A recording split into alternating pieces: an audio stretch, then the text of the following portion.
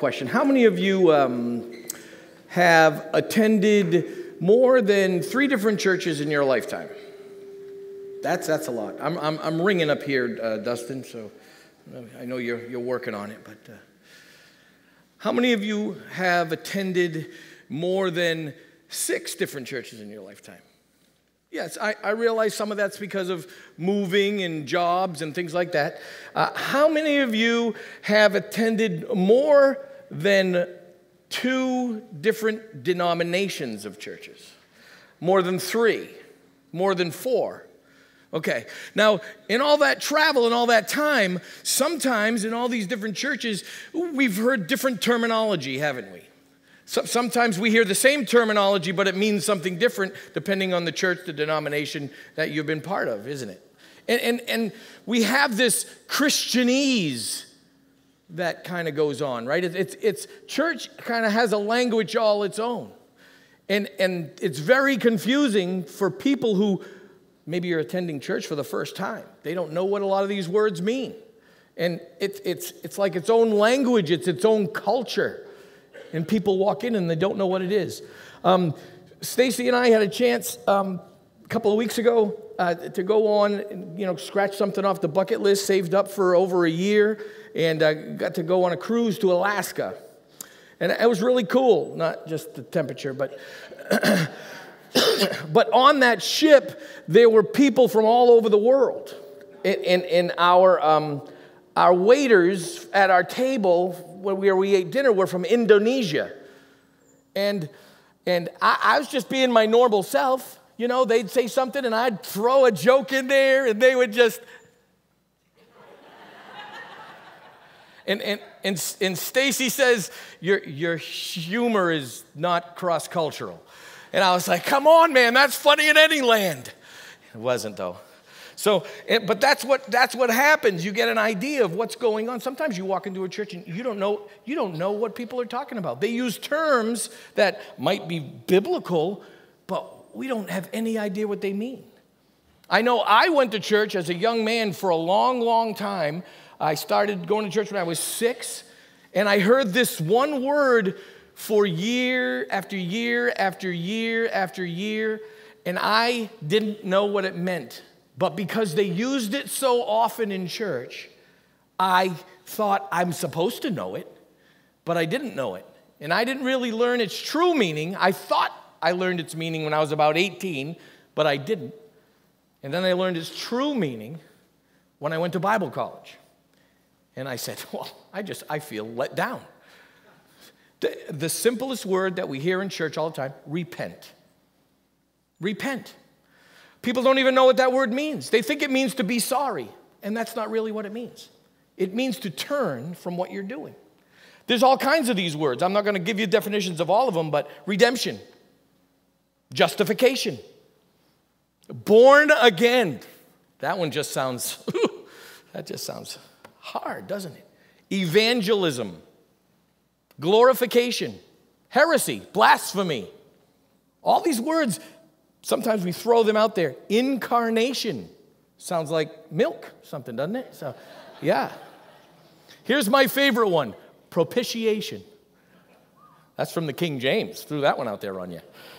So these words, people use them and they just assume that everybody knows what they're talking about because it's in the Bible, right? Everybody's read the Bible.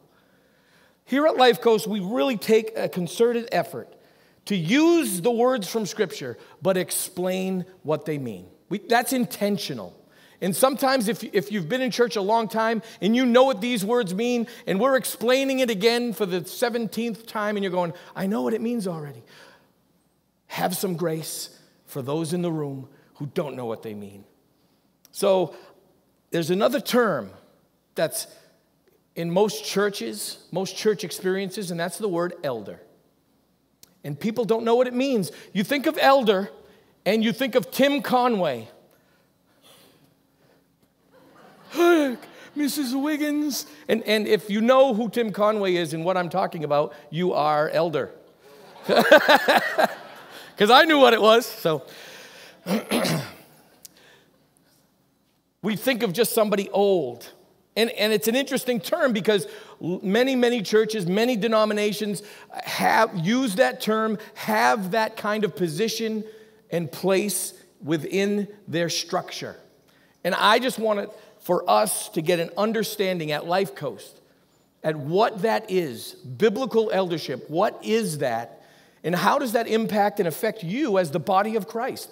That's important because it's not just enough to know what it means. It's not just enough to be able to say, I can identify that word. I can give the definition to that word. It's so important for us to understand what does that mean for us as the body of Christ. And so we're going to talk a little bit about biblical eldership and what that means and how it applies to our lives, our everyday lives, and how our church functions in a healthy way. Let's pray. Father God, we thank you so much for this place. We thank you for Lifecoast. We thank you for this body, Lord. Father, we love the body of Christ. You died for the body of Christ. Lord, we ask that in this time, in this hour, that you, your Spirit, would just draw us all to a place of health, spiritual health. That as we grow in our faith and knowledge of God and His Word, that understanding can present itself in our life as application in how we live our life, how we present to the people who do not know Jesus as Lord and Savior. That is what we're called to do, to make disciples, Lord. So I ask you to be with us this morning in Jesus' name. Amen.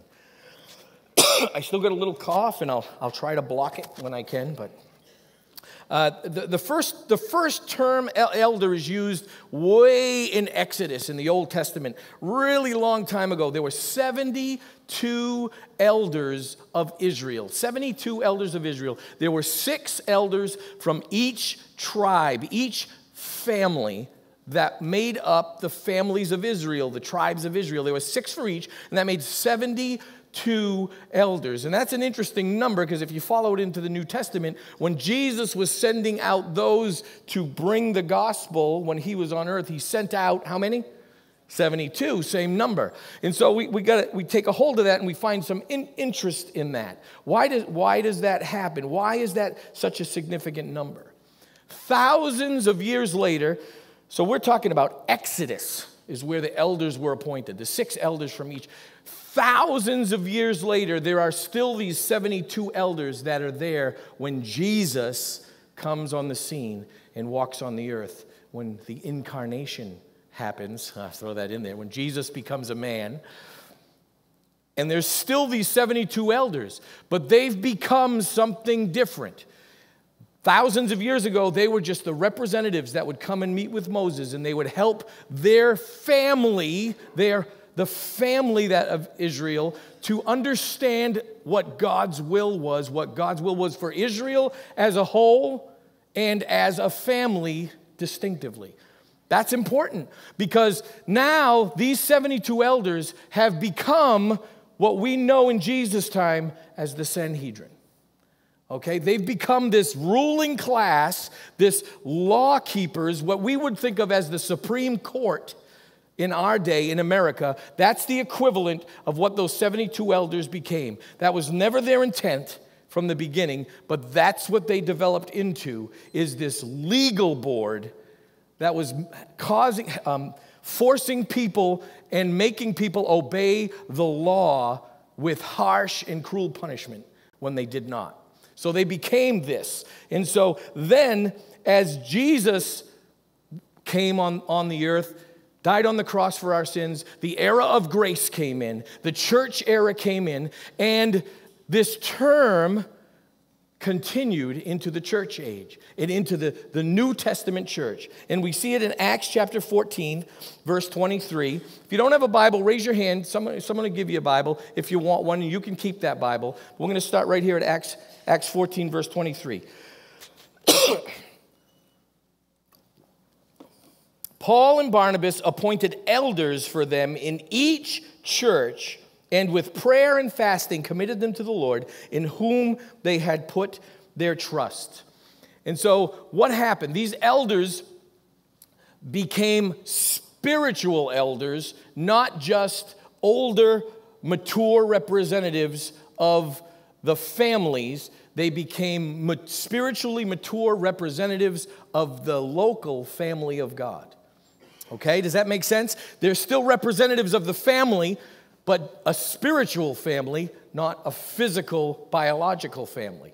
And so they're still the same function, but they're there to represent grace and truth, not the law.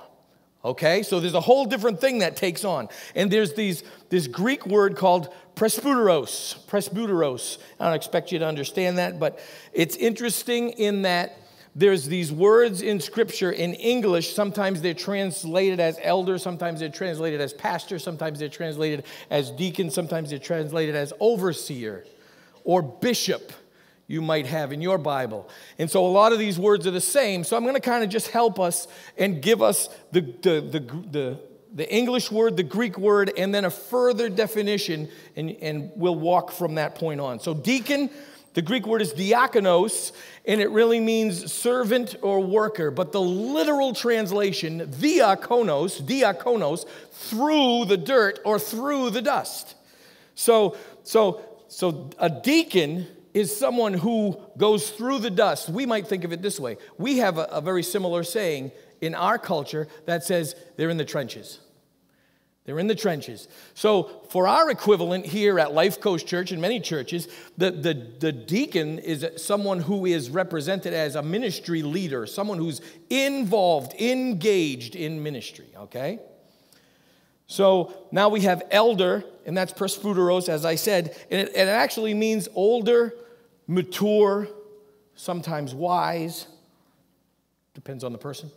But that's the term that's used. And when presbyteros is used, it's usually referring to someone in the New Testament who's mature in their faith walk, okay? So now we have overseer, episkopos. And when I'm talking about Joe, come on, I got a few Saturday Night Live fans.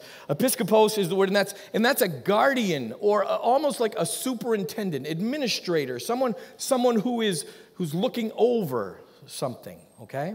And then we have pastor, poimeno is the word, and that means literally shepherd, someone who cares for the flock. So these four words are used, and for our purposes, I'm actually going to take deacon and move it out because these are not part of the deacon process. The deacon position is really someone who is really engaged in doing the ministry. They're active. They're over direct ministry, singular ministry, like Stephen and those first appointed, Philip and those first appointed deacons were doing the ministry. They were waiting on tables.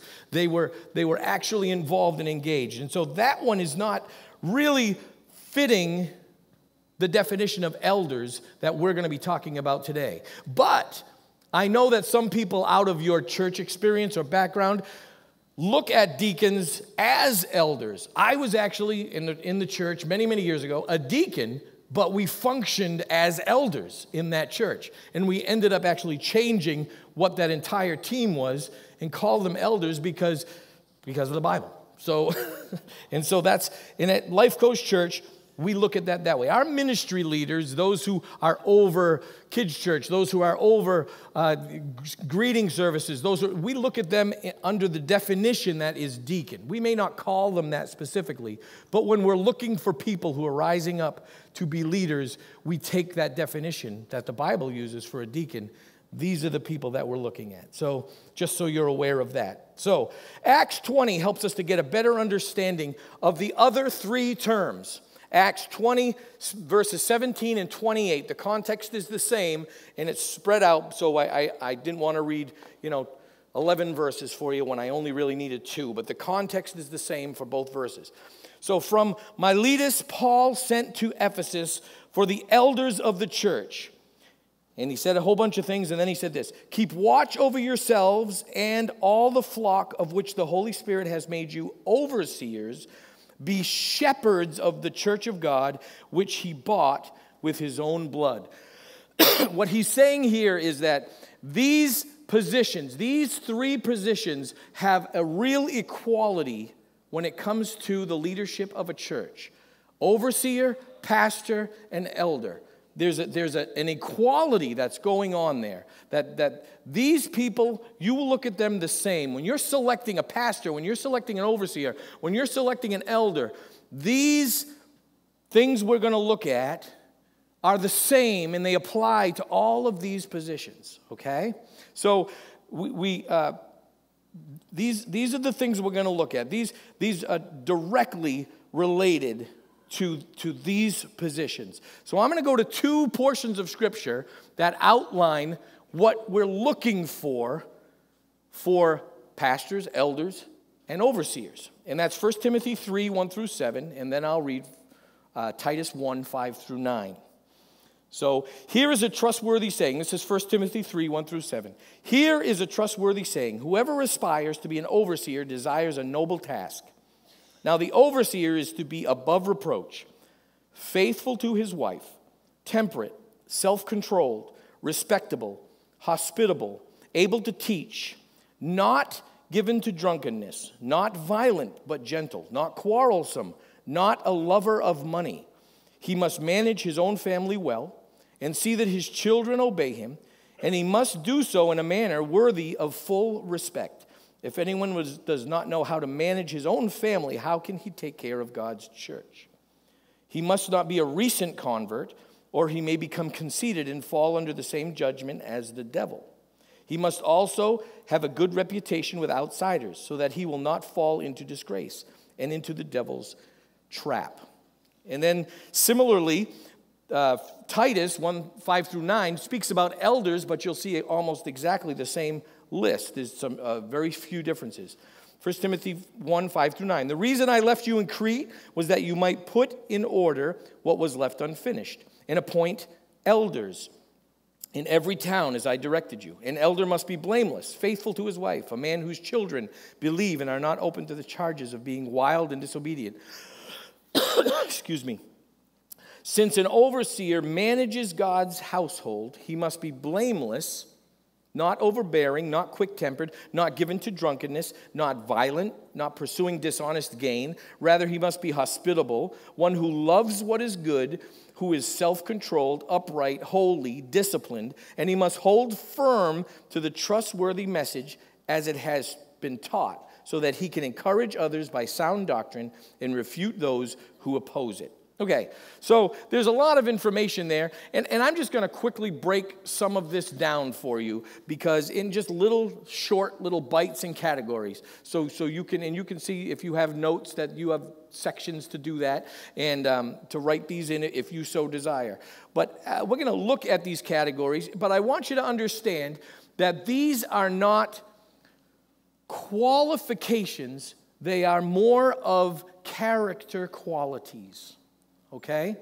They're not something that people are, I'm trying to check this list off so I can be an elder or a pastor or a deacon. I'm not checking this list off. This is what people have become that we recognize in them as the Holy Spirit has changed and moved in their life. Okay? They've become more and more godly. So, the first category is as to God and His Word. What did those lists say about God and His Word? That one, he cannot be a recent convert. They shouldn't be a recent convert. Shouldn't be someone who's just a new believer. And in some churches I've been experienced with, that someone was very attractional, they got radically saved, they were a new believer, they were drawing people because of their personality or their makeup, and someone put them in a position of authority, and it did exactly what the Bible said, became conceited and overbearing because they started to think that they were really all that. And it was really too early for them to be an elder or a deacon or whatever the position was. So number two, they must be disciplined. That's from Titus. They must be disciplined. And that means that they're just not a crazy person. They're not flying here and there. They're disciplined. They walk in a disciplined lifestyle. They do things the way they're supposed to be done. They hold firm. Number 3, they hold firm to a trustworthy message. They can teach and refute. Those are important. Now, we're not expecting every single person, every single elder, every single overseer to be a Rhodes Scholar, a biblical theologian, but they understand what essential beliefs are, and they can recognize someone who does not hold to those essential beliefs. That's an important aspect of it, okay? Now, sometimes we approach people and say, we've been watching, like you to pray about being an elder, and they say, I don't think I know enough. And we've been watching. You know plenty. And so we understand that they're into the Word of God. They're learning, they're growing, they're consistent, they're disciplined in their approach to God and His Word. They're pursuing that. And so that's what we're looking for in these people. The next list is as to themselves. What do they see in themselves? What do we see in them? And the first list is they aspire to the office of overseer. Now, there's an important distinction here because there's two kinds of desires that are talked about in Scripture. One is a selfish desire that desires to have authority, position, power, prestige, to be in the limelight. That's not the desire that this is talking about. This is a humble desire. This is a desire that says, I desire this position for the kingdom of God. I desire this position because I love walking with people, because I love to be an example. I enjoy teaching and walking with people. This is a whole different kind of desire than the desire to be in authority, okay? They must be temperate. What does that mean? Sober in spirit, controlled and disciplined, a very similar aspect to the discipline thing. That's from 1 Timothy. That temperate means that they have a governor on their emotions and their moods and what they pursue, and they seek God in those things. Number 3, they're prudent. That's also from 1 Timothy. The actual Greek word is almost a negative connotation. It says they're not insane. They're not crazy, okay? They're prudent. They have sound judgment. They are reasonable. That's the word. So they're not quick-tempered. They don't have a short fuse. Their emotions don't lead them. Okay, it's not that they don't have emotions; they're not led by their emotions. The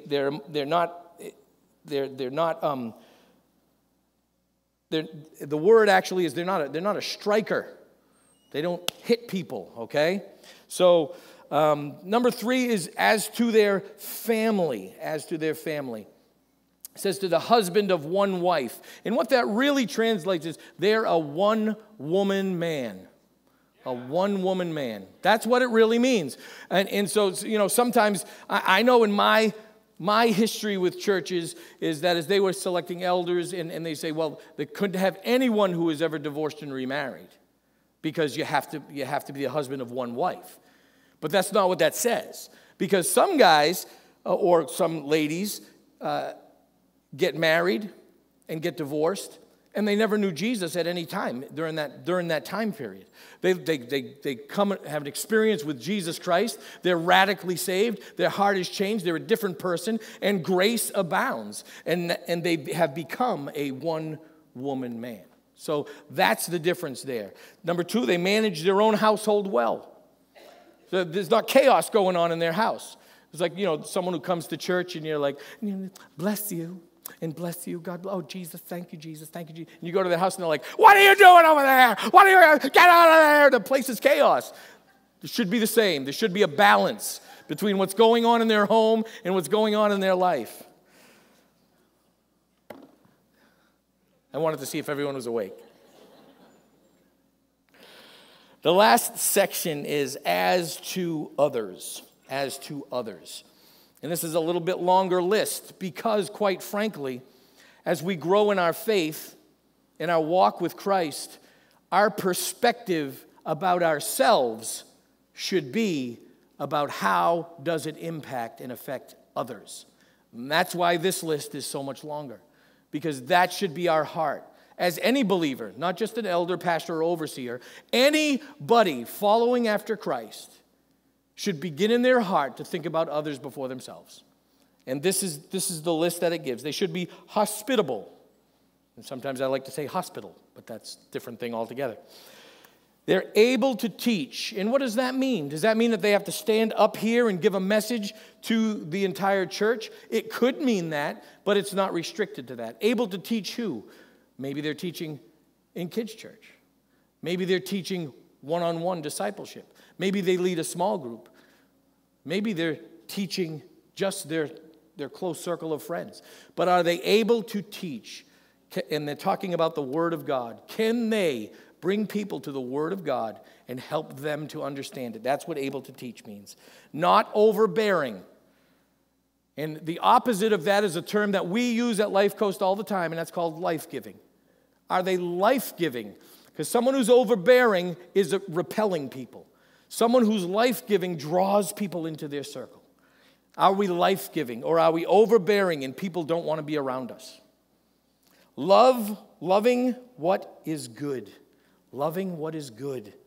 That is just a chasing after God, chasing after who He is. It's a lover of goodness. He's a man, he's a person who's devoted to what is good. Not violent, and that's where the striker again comes in. He's not a striker. His first impulse is not to punch you out. And let me tell you, early in my life, I was that guy. I know you look at me and you say that wouldn't happen, but I'm sorry it happened. And sometimes I was the guy who got punched out. So you learn, you live, you learned, you duck. Should have slipped that one. Not quarrelsome.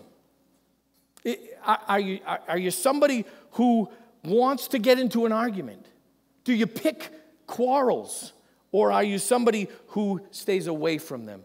Even if you disagree with someone, do you do it without being disagreeable? You know what? There's a difference. We can have a disagreement and not have a quarrel. And are we that kind of person? Gentle. And the word refers to that under control, that power under control. It's like driving a Ferrari at the speed limit. You know, that's what that word is saying. You have power and authority, but you use it in a controlled, sensible way. Just and upright. And this is in relationships with God and relationship with others. In your decision making, are you wise? Are you truly fair? Are you objective? Can you be objective? Can you remove yourself from the emotions of a situation and approach it objectively? That's what that means, upright and just. Respectable, orderly, balanced. This is what the Word of God talks about. There is so many principles in the Word of God that just talk about balance, having a balanced life. Not too much in this area, not too much in that area, but you're walking with balance. And here's a really important one, number 10, last one. Having a good reputation with those on the outside. It's not enough to be known within the body of Christ as being a good, godly person. Are you known for being a good person and a godly person outside of the walls of the church, outside of the relationships of the church? You have to have both of those. That's what we should all be pursuing. So what does it mean for us in the church? Understanding the functions of pastors and overseers and elders of our church. See, the ministries of Lifecoast are just going to flow better. They're just going to be healthier if the majority of the people who call themselves Lifecoast Church understand how the body functions together. It's just like your own physical body. It's just like my body. I've come to understand that when I get over a certain weight, I have digestive issues. Some of you Italians might call it agita. You get that indigestion. And my cap is 210 pounds. When I get over 210 pounds, I have issues. And so I keep a governor on that, except when I go on a cruise. And you try to keep yourself on. I understand how my body works best, and I put things in place to help it function. I put processes in place to help it function best. This is the same way with the body of Christ. God has given us processes, systems, and positions for the body to function at its healthiest. Okay? There is an order among equals that when God appoints people within the body of Christ, there's an order among equals that helps the body function best. And for those who are part of the body, who do I look to as I'm growing and learning? Who do I go to when I have struggles? Who do I talk to when I'm having a hard time? Who do I celebrate with when great things are happening in my life? This isn't all about the bad stuff. This is all about the good stuff too. Who do I come to? This is the overseers and the pastors and the elders. They all have distinct callings. All elders, pastors, and overseers, they're all overseers of the church and of doctrine. They're all pastors of the people and the gospel. And they're all elders of life and faith. They're all for all of that. But each one, we've built a distinction. The Bible has built a distinction into this. So we can structure our individual fellowship in a way that helps it work best. We talk about our vision, our mission, and our values. We can structure the Lifecoast body according to our values, according to our mission our vision that God's called us to. And so there is some leeway in what positions these things are. Pastors, it talks about in Scripture as being someone for double honor. That these are people who get a paid position, that they do this full time, that they oversee the church. Then there's overseers that are kind of administrative, superintendent. They're looking from the outside in or from over on top to make sure that everything is functioning properly. And they ask questions. And for us, the elders are those people who are within the body, that are mature believers, who have the qualities of a pastor. And they are walking with you. They're part of the accountability for both the body of Christ and the pastors as well as the overseers that are outside. They're an important part of this because they are pastoring the people of this church. Just like I'm pastoring the people of this church. Our elders are amazing, let me tell you. We got some amazing elders here. We really, truly do. I want you to know who they are, but I also want a distinction to tell you. That in some churches, this is not how things go. But I'm going to give you a verse, Ephesians 5:31. For this reason, a man will leave his father and mother and be united to his wife, and the two will become one flesh.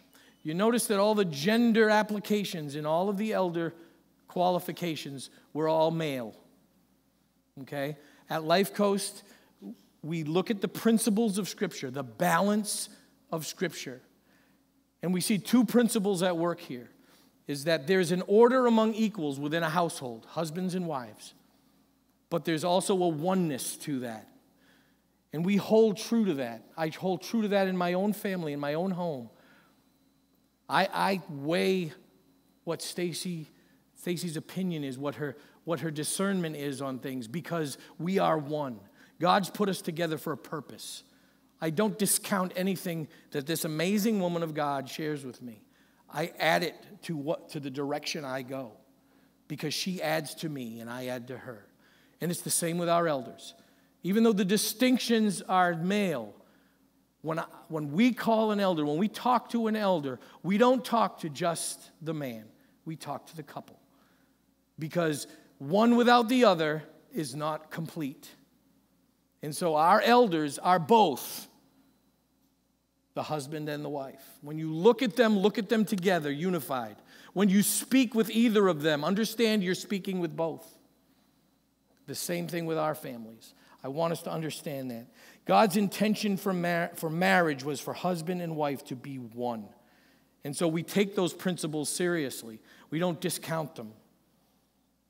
So these people, these elders and their wives, they pray for us. They hold us accountable. They walk with us. They encourage us. They protect us. Both the body and the pastors and the staff.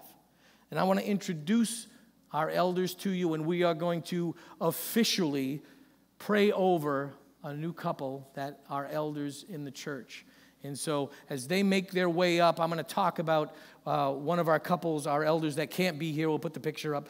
RT and Vicky couldn't be here this week, and so they're away, but they're an amazing couple that are part of our elder team.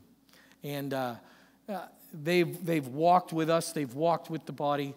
And if we have any pastors and their wives that can come up here as well, that are here today or in the vicinity. I know a lot of them are doing things, so they're not here today. They're not in the auditorium. So my next couple is Jenny and James Allen.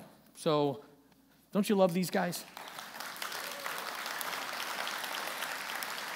I've been walking with this couple for a number of years now. There is nothing I wouldn't share with them, and there's nothing I wouldn't go to them for wisdom and counsel. And Dave and Michelle Blackwell, here they are. These guys I've gotten to know over the years, and when I first met Dave, I thought he looked like Kevin Costner, and so that's what drew me to him. So, but I've just grown to love this couple, the wisdom, the godliness, the pursuit of God's word. They've just infused into my life such grace and such humility, and I love them dearly. We refer to Dave as our elder. So he loves that. And my wife Stacy's come on out, and I don't know who else is back there, but and this morning we're going to pray over, lay hands on, because we spoke about that at the beginning, our newest elder and his wife, Daryl and Natasha Glover.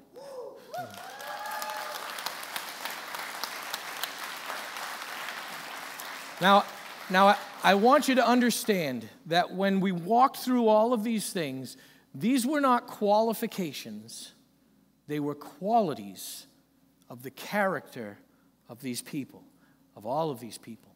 And so, if your desire is to be an elder, if your desire is to walk with God, these are the qualities that you should strive towards.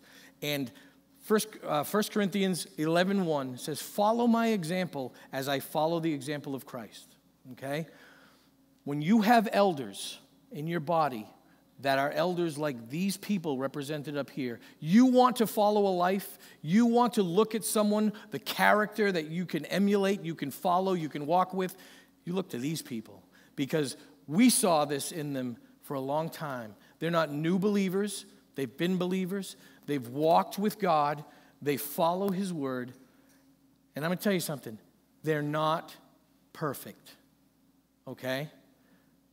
But they follow with all of their heart the one who is perfect. That's the difference. We're all going to mess up. I just messed up this week. I did. Really, really a good one. But what do? You go and you make it right. You go and pursue reconciliation. That's what makes things right. We don't always get it right, but with God's word and the help of the Holy Spirit, we can pursue making it right. Can I get a good amen on that? Now, you write that down. That'll preach all day long. So this morning, I'm going to get Daryl and Natasha into the middle here, and for us to get around them, I'm going to have our elder, Dave, pray over them. And then I'll pray as well. Go ahead, Dave. Heavenly Father, what a great day this is. And Lord, as we just heard everything laid out by Pastor Jeff, Lord God, about eldership and about the requirements, and about the things that are seen as an elder, I couldn't help think of, and those that know Daryl and Natasha couldn't help but think of, wow, those things Daryl and Natasha have already met. So, Father, again, as we just lift him up to you now, we just pray, Lord God, you're covering over him. We pray, Lord God, for his discernment and your wisdom, Father, to be just flowed through him. Again, Father, it's about you. Our directives, Lord God, are about you. It's not about our opinions. It's about you. So, Father, again, just fill him up. Bless him. Bless Natasha. Bless those, Lord God, that are around him. The servant we know he already is, Lord God. The love he has for you, let it flow out to those that are in this congregation, to those that are in this community. So, Father, again, we are truly blessed, Lord God, to have him part of the eldership of this church. So, Father, again, we just praise you. We thank you for the work you did long ago, knowing that this day, right today, would be here. So, Father, we just lift him up to you now. We praise him, and Lord God, above all else, we praise you and hold you above all. It's in the precious name of your Son, Jesus, we pray. Amen. Father God, as your word calls us to lay our hands and pray for blessing, anointing, for great direction and discernment, Lord. We call on the Spirit to just cover this family with a blessing. Their family unit now of Daryl and Natasha, but we know that their heart's desire is to adopt those two girls from Haiti. We ask you to begin to bless them even now, even where they are, that they're part of this family, and that as a body of Christ, that we can continue to hold up each one, Daryl and Natasha, RT and Vicky, James and Jenny, Dave and Michelle. Can we hold them up in prayer, hold them in esteem, honor them? That's what you call us to do, Lord. Look to them. You have grown each of these couples to be the leaders that they are. And we want to honor you and bless them, anoint them with our love, but mostly your blessing. We ask all this in Jesus' name. Amen. I'm going to ask all of you to head back and be in the lobby so people can speak with you and bless you and give you a hug. And one last thing I'd like to say to all of us as a body of Christ is that as we talked about the qualities of the character of these people, that's their story. And I'm going to ask you, what's your story? Does your story capture those qualities as well? What's your story? How do you sing? This is my story. This is my song. Do I praise my Savior all the day long? Who are you walking with? Who are you looking to? Who are your mentors? Who are your disciples? As the Bible calls us to make disciples. It doesn't say make converts, it says make disciples. So walk with somebody. Come up alongside one of these folks. They're amazing in their life and what they do. And as I said, they're not perfect, but they're chasing after God with all their heart. Our body will be healthier when we know what our story is and how our story shares the gospel of Jesus Christ with others. Let's be a healthy body for this community to see. Because when people see healthy, vibrant, excited people for Jesus Christ, when they see excitement about showing up and gathering together, they want to join the crowd. They might not even know why. They just know there's something going on there and I want to be part of it. That's your story. I hope that's your story today. That you're excited about what Jesus is doing here at Lifecoast Church and that you're sharing that. That's what I see in each one of these couples. And I hope we can all join together and pursue that call in our own lives. Let's all stand. Father God, I praise you and thank you for this time we've had together. Pray again for Daryl and Natasha as they enter into this season of their life, that you would just bless them. Bless us all as a body so that we understand how to function in a healthy way, that we have go-to people in our life, that when we need a question answered, when we're going through a struggle, when we want to share our joys and sorrows, we know where we can go. It's not about the pastor. It's not about the overseers. It's not just about the elders. It's about the body of Christ, and that God has created an order among equals. We're all your children. Bless us, Lord. Let's worship now. What's your story?